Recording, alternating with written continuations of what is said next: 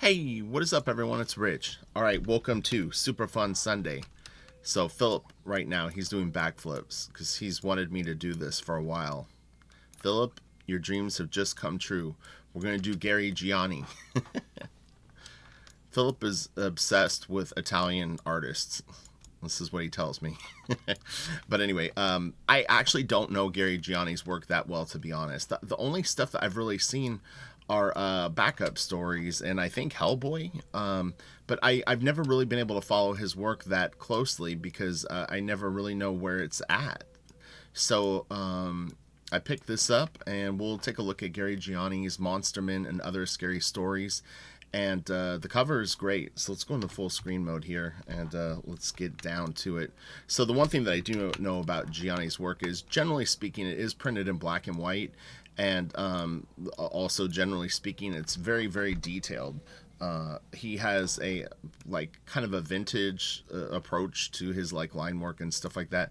It's very cool. The guy can definitely draw his ass off. So let's do this. I like the crossing of the bones. Anatomy. And for people interested in the Blaster Kid piece, I will be finishing it today, so I've got to run some errands after I shoot this video, and then I'm going to come home, I'm going to finish penciling it, which I'll record, and then ink the rest of it, and it'll be done by this afternoon or early this evening, and then I'll narrate those videos and put them up. But it'll be nice to have it done. I'm kind of I'm getting to the point where I just want to see it finished, and I've already got the next one laid out in my mind, so I'm excited to get onto that. So this is very, very cool. It's interesting because when you look at it small, it actually, they almost look like people, and then you start to realize that it's these creepy beasts. And this is all real nice. Yeah, he's really good. Looks like an interesting story. This guy's got a pretty cool design to him. There's just so much great art. It's just insane. But, yeah, this is wild. I don't know if Gary is on Instagram or anything like that, but it would be cool to see his pencils, how much he puts down before he draws these. It's funny because these look like rat skulls almost. Maybe they are. Like rat people. Do they have the two front teeth? Yeah, you know what? Those might be rat skulls. Or like that he referenced rat skulls. That's cool. Some faces in this. I was honestly very, very tempted to do Jay Lee Dark Tower. I watched Dark Tower movie last night, and I had been listening to book reviews of the Dark Tower on YouTube yesterday while working. And it's funny because Gunslinger. Leave it to my YouTube videos to tie in. It's the funniest thing. I know I always point it out, but it is funny that I was talking about that, and all of a sudden we get a cowboy. But yeah, so I thought it would be fun to look at some of that stuff because the movie was very, very different than, I mean, it's a lot of material in the books to get in one movie. But yeah, I was curious to check that stuff out. It had been a little while. So, yeah, this is all really cool. It's interesting. He's does a little more cartoony stuff than I would have thought. The cartoony meaning just like a caricature of these little beastie guys. It's cool. Like I said, I'm just not that familiar with his work. I had some other recommendations, and they were also artists that I was even less familiar with. So when I get those, I mean, I definitely, it's hard for me to do a video if I don't know anything about the artist. I mean, I could do it and just sort of look at the art and ooh and ah, but it helps if I have some sort of grounding to do these, but, you know, I'll do my best. He does nice layouts, too. I have to say that the flow of the pages is pretty good for how dense the art is. You know, it's possible that he can get through this stuff pretty fast. I know someone on, it was Pedro on Instagram, was saying that I had mentioned that when I did my heavy metal story, I did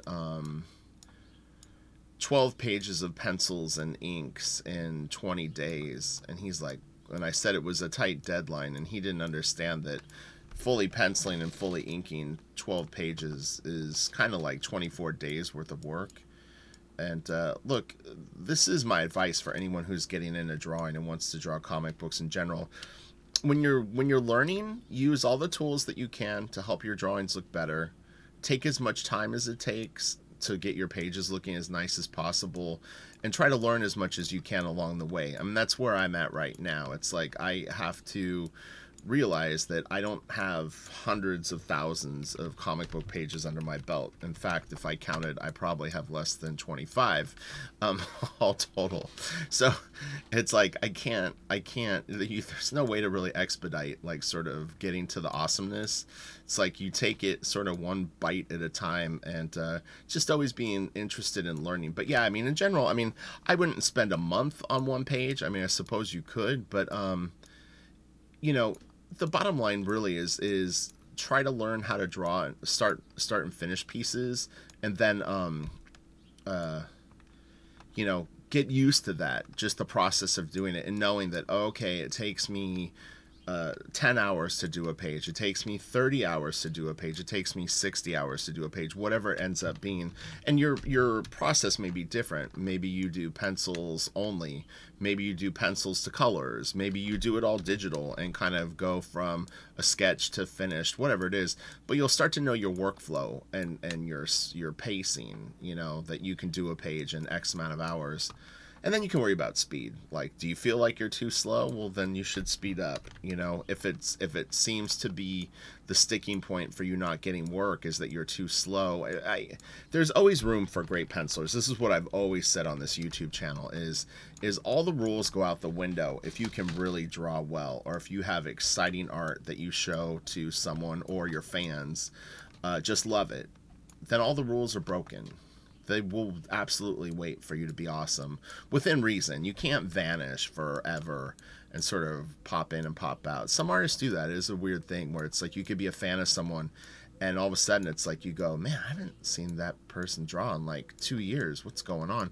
And there's a bunch. It's not just, you know, one or two people. There's really, really great artists that have, you know, done little bodies of work. You know, maybe they work for a couple of years and then they kind of vanish for a few years and then they come back, and they always do great stuff. But, you know, anyway, so let's get back to Gianni. But yeah, always try to do your best work at first and always try to improve. That's my sage advice. That's what I'm trying to do right now. Every piece that I do, I want it to be better than the next if possible, which there's plenty of room for growth. So yeah, these hands are cool. This is an interesting story, so it's definitely keeping up with the monsters theme. That would be freaky to have a bunch of hands chasing after you. They're very neatly cut here. It's a little more meaty, gritty here, but when you see them from this angle, they look almost like they're like magically removed, which you know, hands running around on their own attacking things would have a little bit of magic in them anyway. It's interesting. At times I get like little vibes of different influences that I wouldn't think of in his work from what I know of it. But this is the magic of doing storytelling pages, is that no matter what you might do in an illustration, once you have to start drawing stuff like this, it pulls you into different ways, and in some ways does actually create a style for you. It's a very interesting thing, but it's like, you know, you might do like con sketches or sketches in your sketchbook, and they really have a flavor of artist X, Y, and Z, or maybe just one artist. But generally speaking, once you get into like storytelling pages, I think you almost just naturally start to have to pull through all of your mental library of anything that you've seen, and it doesn't have to necessarily be in comics, but you know what I mean, to help you solve the problems of the script to the page. So it's like all of a sudden it's like, oh, we need a rainy house on a hill, and you immediately think Wrightson, and then it's like, but inside the house, it's like an M.C. Escher painting, and the stairways go all these different ways. And then all of a sudden, you're going that direction. But a superhero shows up, and then you're thinking about, you know, your favorite superhero artist, and it's like that all starts to blend. You know, that's what gets really exciting about it. For me, this is what I would say is also when you're working on your stuff. The growth curve that I've seen for most artists is the first year you're just working it out. Years 2 through 3 are kind of like where you start to really cut your teeth. And around years 3 to 6 is when you really start to see artists getting pretty good and comfortable and stuff like that. And you know, if you were to come up with some sort of page count of what the amount of work they might have done would be, this is really interesting. You know, you figure maybe 100 or 200 pages a year or more, but you know, over 5 years, that's about 1,000 pages, somewhere between 800 and 1,000 pages. So that will definitely help you cut your teeth and get confident, and you'll be able to work out a lot of bugs during that time. This is cool. And you figure Gianni, as far as I know, he's been working in comics now for at least 20 years, maybe even longer. But yeah, I don't remember what issue of Hellboy. I think he would sometimes do pinups in the back, and then he maybe did like a short story or something for Dark Horse. That was the first time I saw his work. This is cool. Again, having to draw something like this might pull you in a different direction. This is all cool. Oh, I didn't even see the village down here. That's pretty wild. These types of ships can be huge. We have a harbor where I live, and one time I was walking down the hill and I could see the harbor from really, really far away. And honestly, some of the cruise liners were bigger than the downtown buildings. It was crazy how huge some of those ships are. I know that one looked a little more vintagey, kind of Titanic-esque. This is cool.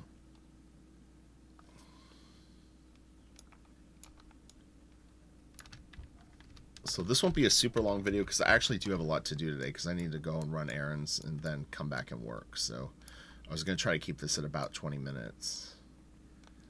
But this will whet your teeth with Gary Gianni, and then you can look for more of his work if you're not familiar with it. And if you are, maybe you'll revisit it. And I'll have links to anything I can find where he might be online. This is cool. It's a really interesting idea for a character.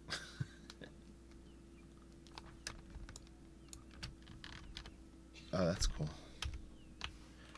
Silent as the grave.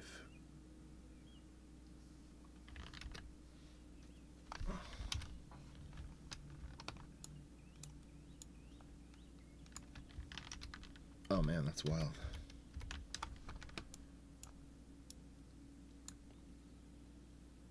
Man, this guy is definitely not intimidated to draw anything. You figure he's writing this for himself, I think. I got the impression that maybe it was 100% him. So, yeah. You've got to love doing stuff like this to be able to get up for it page after page. That's for sure. Man, that's a lot of people in this scene.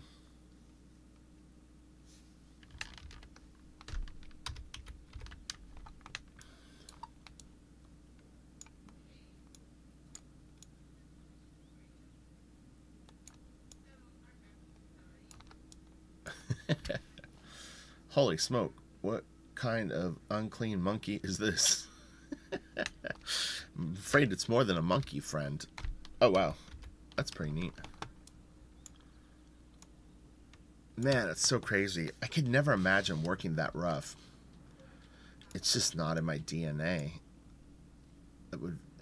You have to have so much confidence to finish a drawing with this much of a scratchy line and know that it's going to be okay when it finishes, and it's kind of the look that you're going for. But yeah, that's wild.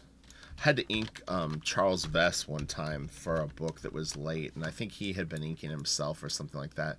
But it was kind of art like this, and I think at the time I was actually inking Travis, if I remember correctly. And oh my god, the first page I did, I got done with it and I hated it. I thought it looked so bad, and it just wasn't. It didn't have this sort of scratchy, old-timey feel. It's like, I don't know if it's like, if I'd have to like use my left hand or something to do it. My right hand has too much control. It's like, I do actually, it's funny when I ink sometimes, I do actually try to make my hand sort of unstable so that it will do more waggly lines and stuff like that. But yeah, to really get that scribbly look, it's like you you know, I think if you did it long enough, it would seem more natural too. That's the thing, is I just haven't developed it. So the irony is my sketches are really a mess. That's the funny thing, is when I do pencil sketches, they're actually almost too sketchy. So it's a weird like and then when I try to finish the drawing, they're super clean. Someday it'll blend. I have confidence. Silvestri early on was pretty tight. If you really go back way before his X-Men work, look at the like year or two before that, he actually drew pretty accurately. And then as he got better, it became more sort of representational and a little more sort of impressionistic. But he had such a solid foundation at that point. He was able to you know, forego connecting all the lines and having everything be so precise. But, you know, again, that's a few years into his career. This is cool.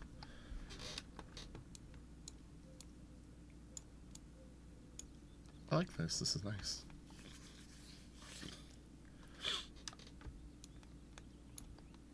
I really like the lighting on this. It's cool that he didn't put any detail in this background, so it's nice and white. And then this becomes very graphic. This is all cool. It's funny because stuff like this is kind of where Silvestri is going with his Batman book, funny enough. Speaking of Mark the Dark, yeah, if when that book comes out, I mean, it's going to be kind of done in a style reminiscent of this. Not exactly like this, but pretty damn close, just with Silvestri's structure and, you know, more superheroic probably approaches to layout and stuff like that. This is all really nice. But yeah, that book will be something. And hopefully they do 2 versions of it. I mean, I have no issue with it being a color comic book, but I really do hope that, and I think that DC would, they'll do a black and white version too, because that would be great. I still, you know, and speaking of that, it's like I want DC to do gallery editions of some of those Sean Gordon Murphy books. I don't really care which. I would love for them to do American Vampire, because I really like the art in that. But yeah, that would be great to have a couple of gallery size edition black and white books of Sean's work, and that Silvestri book when it comes out one day. This is cool. At times I get like a little bit of a Winsor McKay vibe in his stuff, but he renders so much that it sort of isn't as apparent. But it's probably just incidental, but he lays stuff out so differently that it doesn't have the feel as much. But some of the structure of things looks a little like it.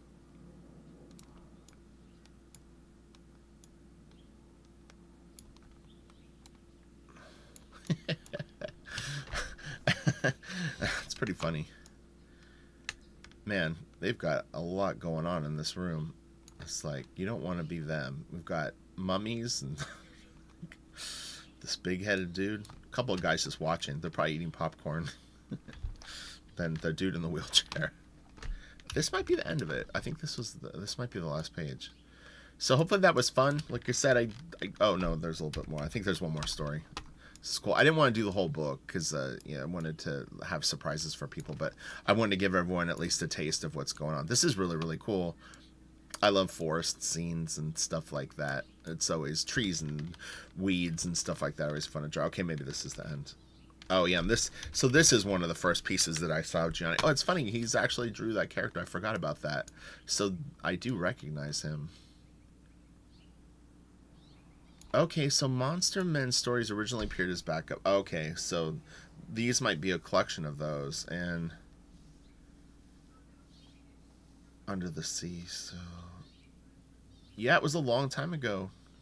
So 20 years of drawing, more than that obviously, but I'm saying 23 years of drawing professionally. But it's cool. It is cool. Oh yeah, I like this. Kind of Nosferatu-ish. This is nice too. Again, I always appreciate people that can do this crooked stuff. I think it's really, really fun to see. It was interesting. The channel that I was watching on YouTube, where he was doing the Dark Tower reviews, he did a review of 30 Days of Night, and I'm friends with Ben Templesmith, and I kind of know Steve Niles, not really, but I've met him a few times. But I do consider Ben Templesmith a friend. But it was cool hearing someone review their work, and he really liked Ben's stuff and thought it was interesting. The guy did a Batman Damned review too with Lee Bermejo and Brian Azzarello. It was a good review. It sounded interesting. I haven't had a chance to read it or really. I've seen, I think, the first 2 issues, but I need to pick it up. I wanted to wait and get the hardcover. Okay, that's it. All right, you guys have a great day. I'm gonna get to work, and I'll probably upload the final video tomorrow for the Blaster Kid piece. And then look, I'm very, very excited to just get going on the next. And like I said, there's some surprises that I haven't fully revealed about everything that's going on. So it'll be fun. There'll be a little bit of like a story along with the piece. So okay, have a great day. I'll talk to you later. Bye.